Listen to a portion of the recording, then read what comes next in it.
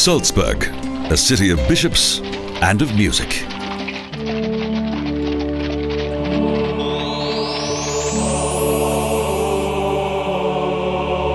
The cathedral is located in the heart of the city. This sacred Baroque building is situated on the same site as the city's first church. It is surrounded by several squares.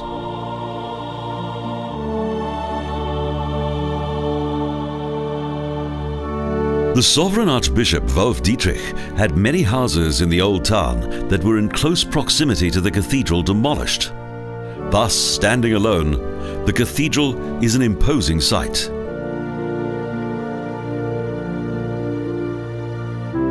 It was completed in 1628. Since then, various monumental figures of saints that adorn the cathedral's tall columns greet all those who enter the building.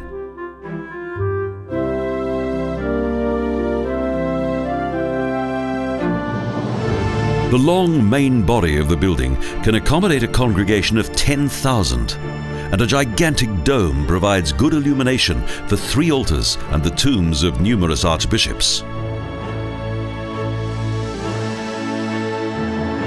Abundant stucco work emphasizes the splendor of early Baroque that completes the Italian structure. Santino Solari created a true masterpiece.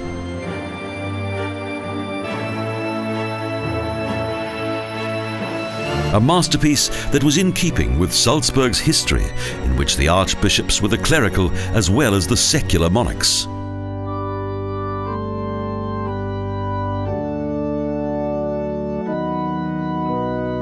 Even today, the cultural picture of the city on the Salzach is dominated by more than 100 churches, castles and palaces.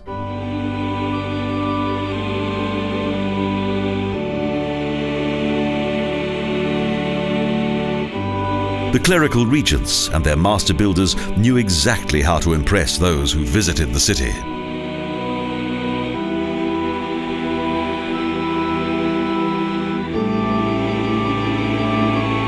And Max Reinhardt had his play The Life and Death of a Rich Man performed outside the cathedral. A huge fortress still dominates the old town.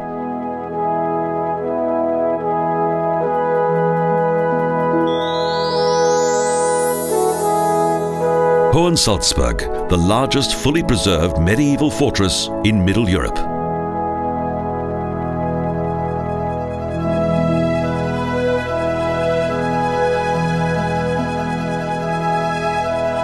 It is located 119 meters above the city of Salzburg and covers over 30,000 square meters.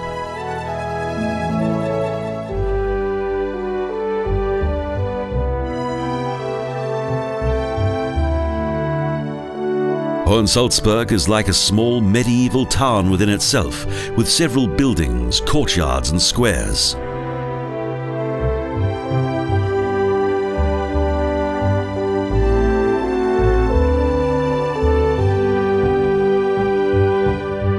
Bastions with mighty towers were built at strategic points. Together with strong gates, they make the fortress near impregnable.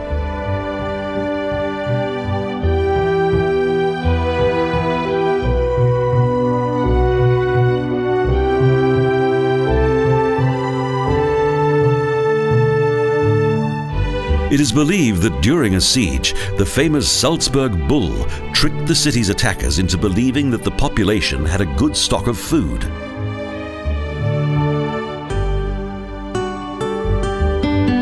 In 1077, Archbishop Gebhard had a wooden fort built on the mountain as a refuge.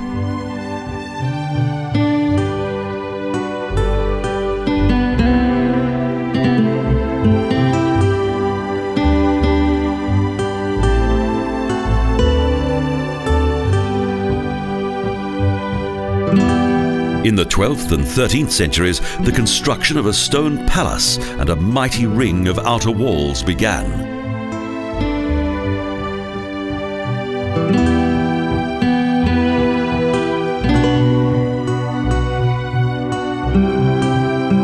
Archbishop Leonhard von Keutschach was responsible for the creation of the fortress in its present form.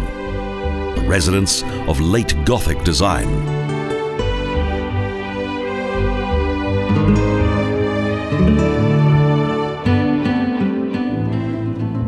Tangled and narrow lanes led through the large palace that served as both a residence as well as a seat of government for the clerical regents.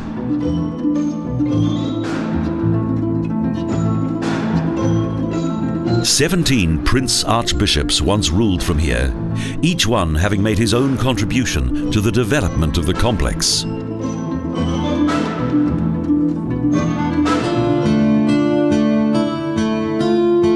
These exquisite rooms demonstrate the amazing splendor of those times. Decorated walls, wooden ceilings, and marble pillars.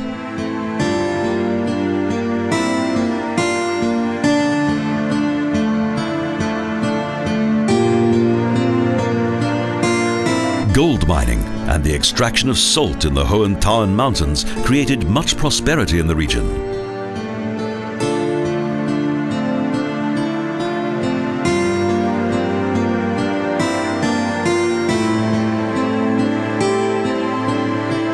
A fortune that made the regents increasingly rich, while the farmers and salt miners became increasingly poor.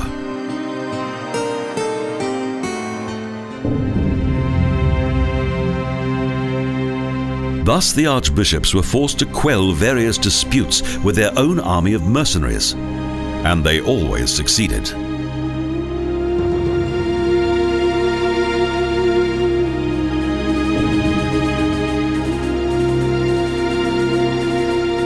Medieval Salzburg became a German Rome, an Italian-looking city of early Baroque design, a city of art and contemplation.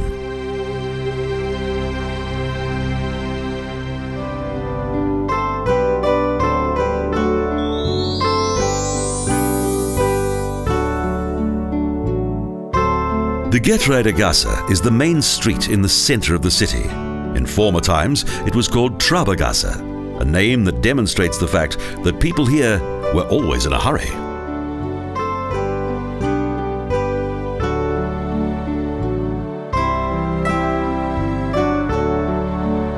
The portals of the old civic houses and the characteristic guild signs on the buildings highlight the historic character of this well-preserved city.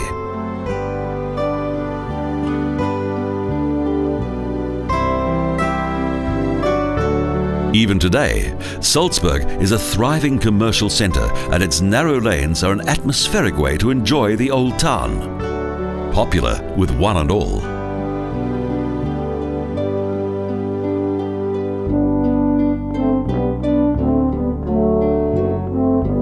Salzburg has always been a convenient location on the main route from north to south.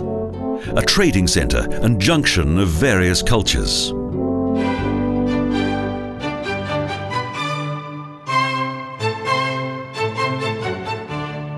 The city's most famous address is, without a doubt, number 9. For it was here that musical genius Wolfgang Amadeus Mozart was born on the 27th of January, 1756. Each day, up to 3,000 sightseers visit his former living quarters on the 3rd floor.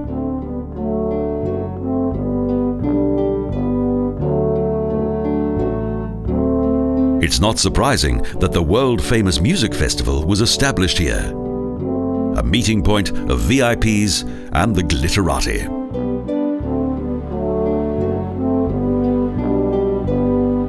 These Durchhäuser, or inner courtyards, are an intriguing sight. There were no lanes here when the buildings were first built, and so these corridors led to the riverbank. They were the precursor of the modern passageway.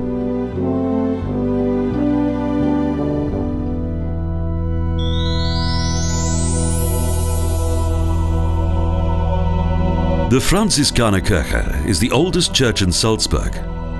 It was built in the 8th century and was later destroyed by Friedrich Barbarossa.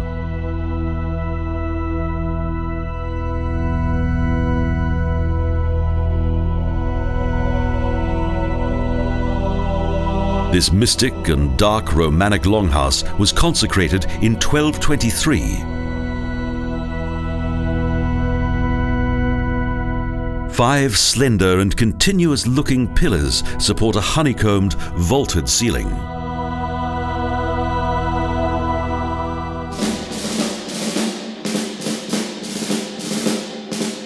The Kapitelplatz is one of the many large squares that were created during the absolute rule of Archbishop Wolf Dietrich.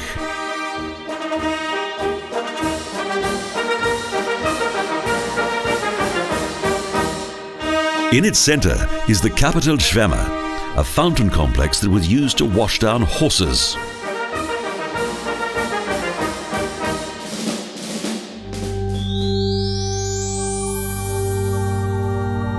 The shining white facade of the Kollegienkirche inspired the Baroque church architecture of southern Germany.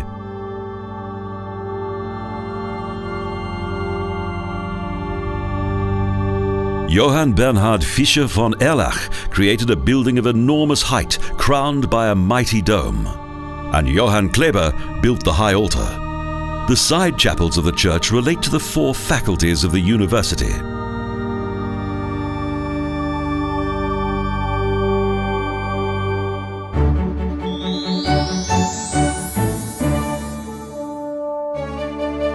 When sovereign Archbishop Wolf Dietrich built the country seat of Altenau in 1606 for his lady friend Salome Alt, it was located outside the city of today.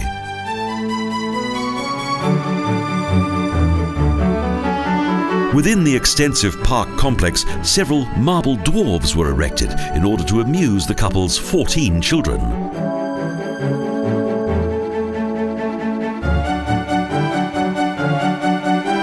"15 of the figures have survived.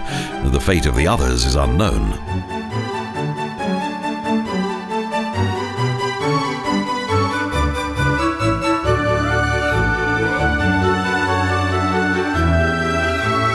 The entire complex was later named Schloss Mirabell by its next owner, Marcus Sitticus. It was badly damaged by fire in 1808.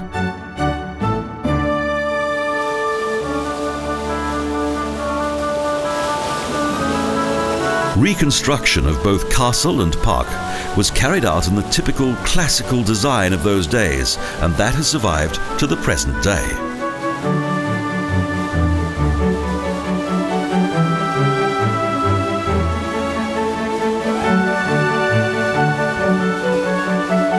The center of this popular park is the imposing Pegasus Fountain.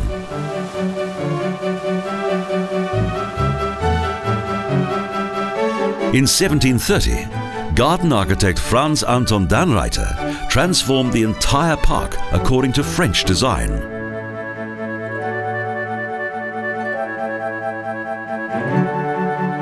Today, this splendid castle is the seat of both the city's mayor and its administration.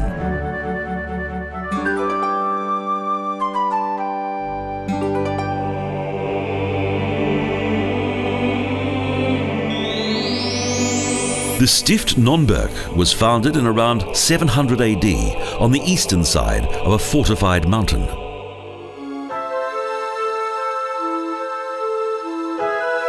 The late Gothic basilica, based upon a Roman ground plan, is the oldest nunnery in the German-speaking world.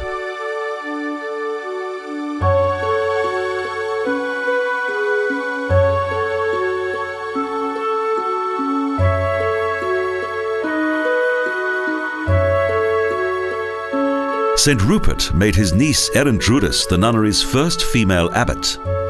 The requirement for noble descent was abolished in 1848.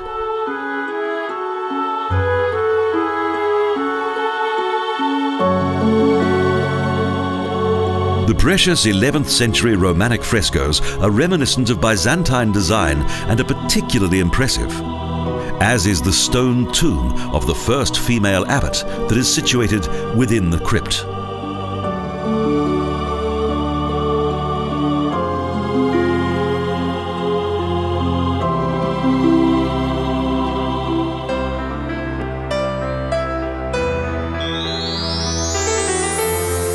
The Pferdeschwemme was used to walk horses through the water and thus to wash them down. Artistic adornments demonstrate the lavish taste of the Prince Archbishops.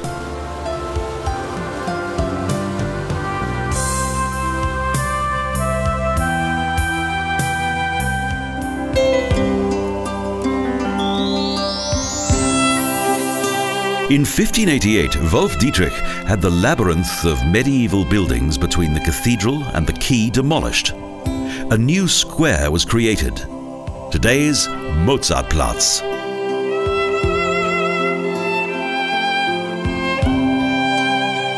In the center is a monument dedicated to the great composer, and the Café Glockenspiel once served as a court of justice.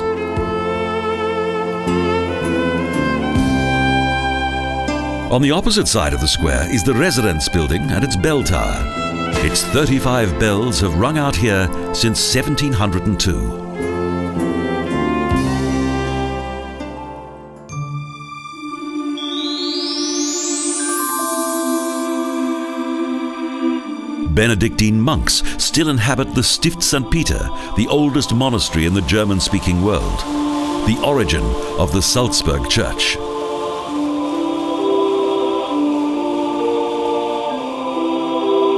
Hemmed in between the cathedral, the Franziskanerkirche and the Festspielhaus is the Mönchsburg.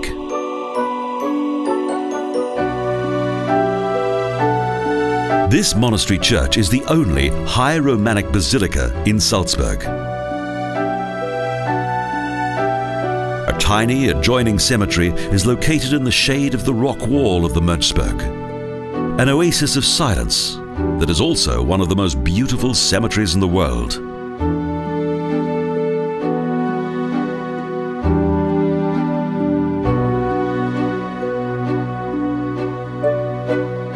The small chapel is decorated with a number of stone plates dedicated to those who have been interred here. It has been a Christian meeting place since the 3rd century.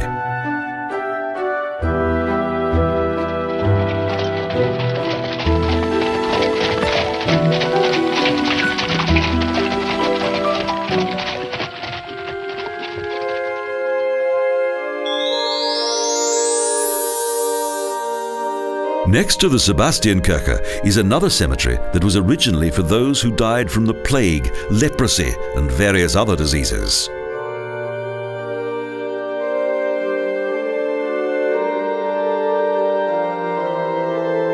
But in 1598, the Prince Archbishop Wolf Dietrich transformed it into a Camposanto of Italian design.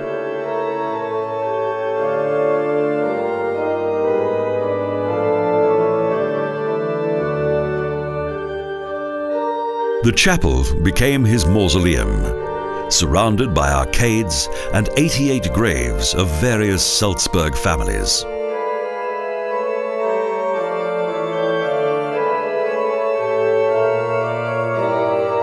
The residential city of the Prince Archbishops was tantamount to being an independent state within the Roman Empire of the German nation.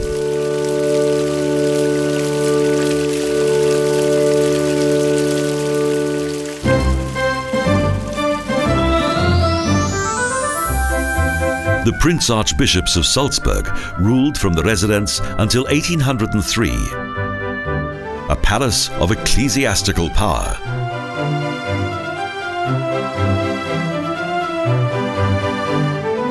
Here, each subsequent regent made many changes.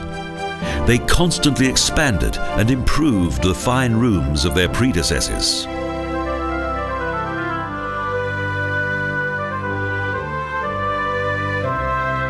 The complex contains more than 180 rooms and halls, with a knight's hall, audience hall, throne room, and even an emperor's hall.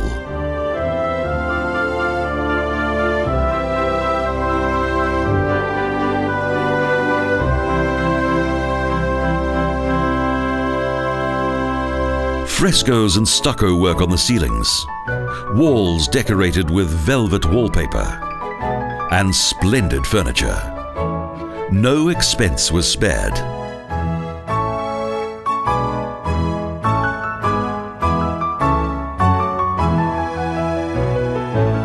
Here, prosperity was on full view. The relationship between both secular and clerical power was demonstrated in cultural form.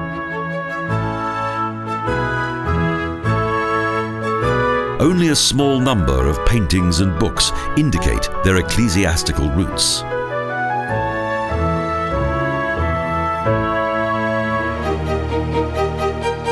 The great historical heritage of the City of Bishops has survived to the present day.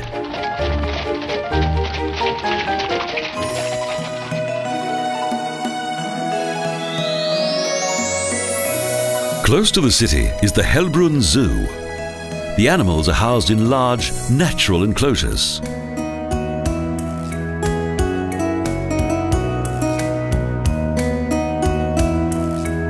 Native animals such as the ibex fight playfully, and strong brown bears stroll around their large enclosure.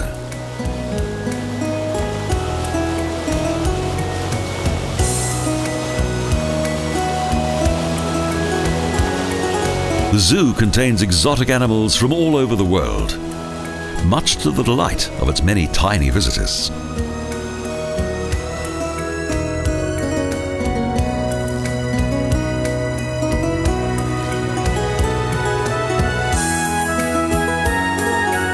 The zoo was originally designed as a deer park and was first mentioned in 1424. In 1961, it was transformed into a zoo by private investors.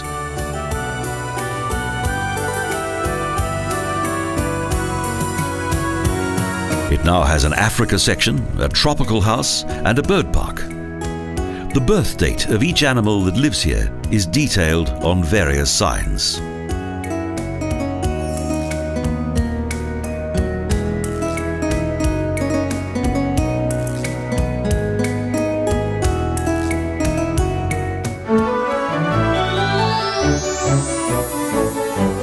The nearby Schloss Hellbrunn is one of the most popular attractions in Salzburg, once the pleasure castle of Prince Archbishop Marcus Sitticus.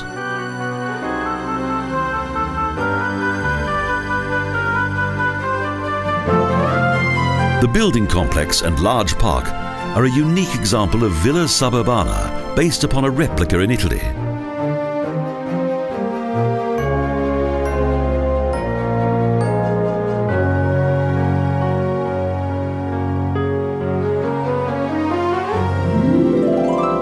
They were designed by master builder Santino Solari at the beginning of the 17th century, along with all the wall and ceiling paintings that were typical of that time.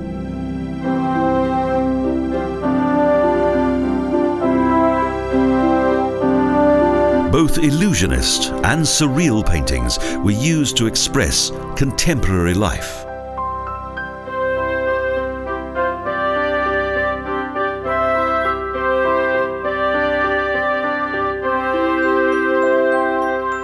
The castle resembles many of those that Marcus Sitticus admired while visiting Italy.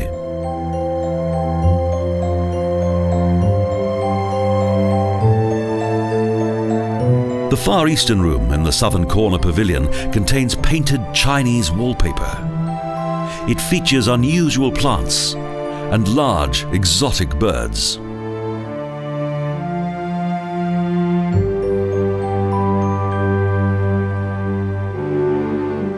But the main attraction is the water garden, an interesting place with stunning water features.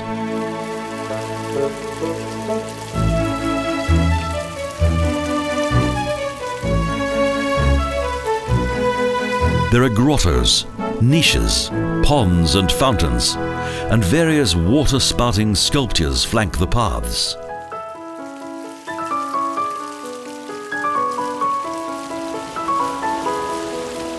But of most interest is the famous stone table. It was here that Archbishop Sitticus splashed his visitors with water by way of hidden pipes.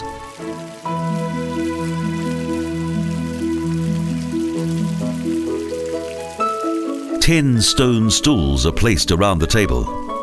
Each has a spray nozzle attached to the seat.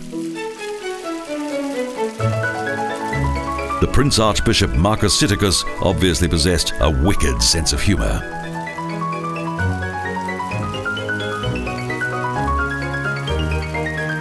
The city is a work of art within itself, an historic treasure chest, a city of timeless beauty, full of southern flair and joie de vivre. Salzburg, a Baroque gem located in the very heart of Europe.